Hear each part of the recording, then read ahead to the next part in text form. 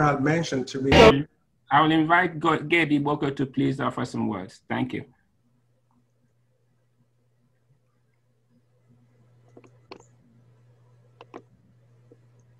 Okay, Gabe, could you unmute yourself? Yeah, okay. I think I've done that. And we can hear you now too. Go ahead. Okay, good. Loud and clear too. It's good. Okay. First of all, let me thank this very visible class of 72. You 72 of your fallopian tube, the way you are referred to. In the history of our school, Government College Umuahia, especially the post-Civil War era, we had the Expo 70. Then came our class, 71. But I must say that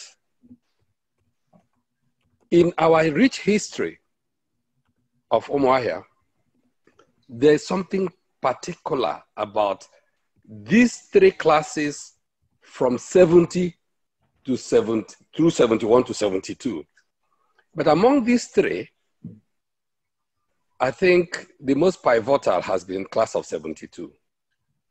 And we really appreciate you, all of you, because when the class of 70, which we are 71, were emulating, a lot of innovations.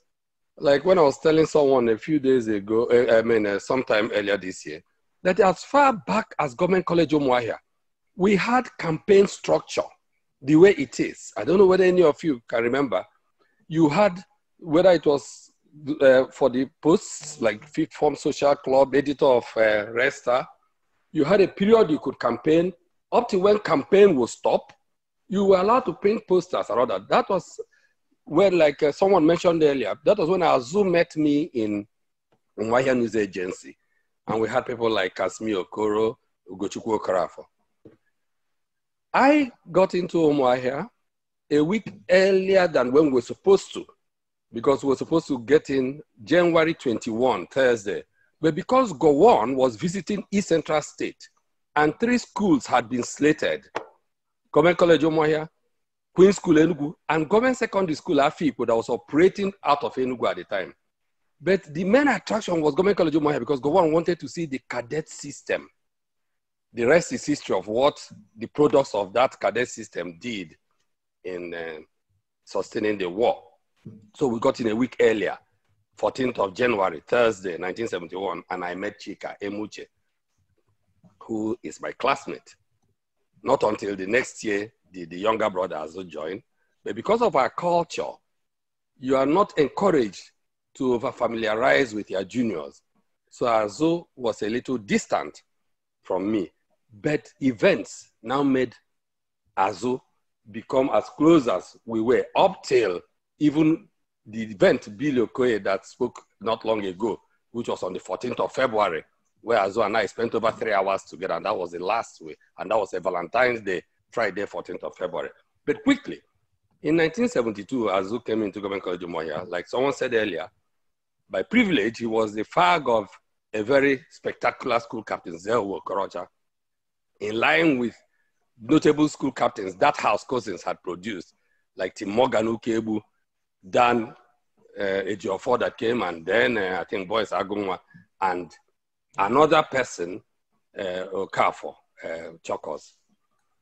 When Azu took over from Brigade in Joko, not just as representative of Cousins' house in the kitchen, but became the school rep.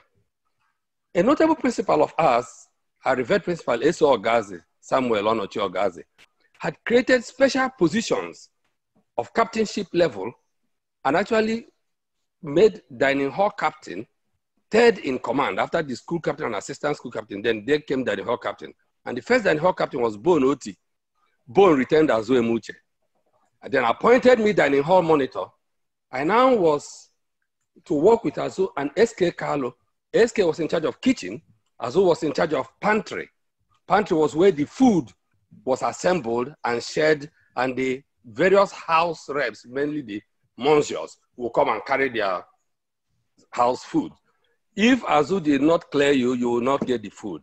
So Bonoti created another position, dining hall monitorship, which was cleanliness. So there I was working with Azu, SK Carlo, and then one Mr. Ben, staff. When I think it was Godwin that said what Azu stood for, it is typical of the Emuchays. And I will now delve from Umuahia to the family. Event of August 4, 1972, which was the demise of a legendary educationist, Nathan Okeome Ejiogu, had passed on that Friday that the announcement was made in East Central State airwaves, and Dr. Ikem Emuchay was uprooted by Ajie Okwabiaseka from his Azumini, where he had established a cottage hospital as the first indigenous proprietor to own a hospital in 1960 or 61. He came over to Enugu. The relationship between we and the Emuchays now stopped being of schoolmates to family, because my father was eventually appointed to work with Dr. Emuchay in the Civil Service Commission. Shortly after Imo State was created, we all moved to Owerri. We became closer. At my father's demise, Dr. Ikem Emuchay represented Navy Captain Adekunle Lawal, the governor, and was at the head of the government delegation at the funeral of my father in 1977. Subsequently, every other event at Azumini, I led not only the Igbokos, the Aru delegation. Somehow in 1981, I remember August 5, we were at Dr. Emuchay's birthday, which was, I think, either his 62nd birthday. I spoke and had the opportunity to now thank him for the representation. 2K, who is also like a brother, came into the limelight. And even the wife 2K is married today was as a result of whatever brought all of us together with the creation of Imo State in 76. And like Chijoke Bize said, all of us were living in shell camp. Azu has had that ethos, that character. While Chika was the model, after the father, the pathfinder, Azu was the stabilizing factor in the middle. Okay, of course, is more of an extrovert. People have been giving testimonies. Okay is not, and will not be the last consul general or ambassador in Nigeria, but Okay was one of the most popular, if not the most visible in the foreign service at the time he was there. Every person either wanted to go to Angola while Okay was in Angola, or go to Johannesburg while Okay was in South Africa, and or Europe. So, Chuke celebrated 50 years of his parents' demise, dedicated a church. Azu, Okay, all of us were there at Nkukwu. But just February this year, at the church of Sabili Okoye's father-in-law, Azu saw me in the church, came over to me. From the church to the reception, we spent over 3 hours. I didn't know that that's how life. When this thing occurred on the 6th of August, that Thursday morning, Okay was one of the few people that called me immediately. I mean, I called immediately, and he started telling me what happened.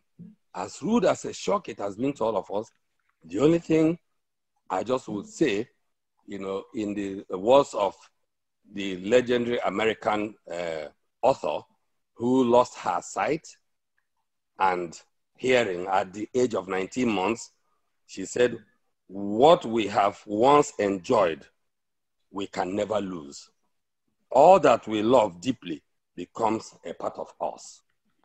So, Azu, in the light of our motto, in unum lucayant, we shall forever shine as one, both in death and in life. Class of 72 of Fallopian Tube, people have done so nobly well.